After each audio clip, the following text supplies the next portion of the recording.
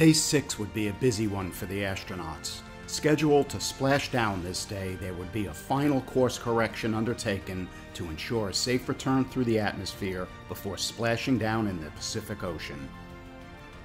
But first, the command module would have to be reactivated. Aquarius, Houston. Go ahead. Okay, you're go to start powering up the command module. Right-o, we're starting now.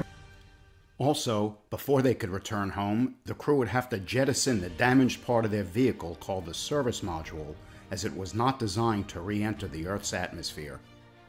What the astronauts saw when they released the service module shocked them all. Copy that. We copied that report from Jim Lovell of service module separation at 138 hours, 2 minutes, 8 seconds. And there's one whole side of that spacecraft missing. Is that right? Right by the high gate antenna, the whole panel is blown out, almost from the base to the engine. As the service module drifted away, the crew still had left to jettison their lifeboat, the lunar module they named Aquarius. Left jettison. Okay, copy that. Farewell, Aquarius, and we thank you.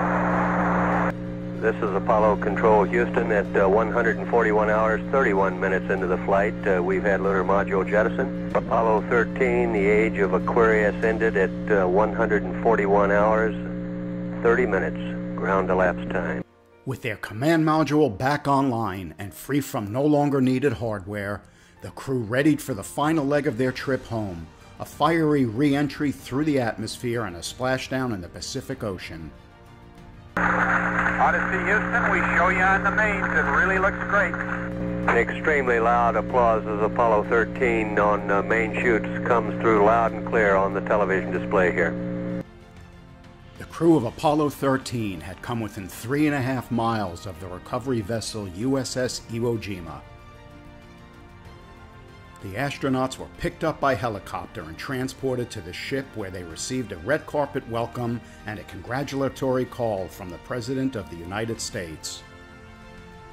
For their part, flight directors Gene Kranz, Glenn Lunny, Jerry Griffin, and Milt Windler received the Presidential Medal of Freedom for their work in getting the crew of Apollo 13 home safely.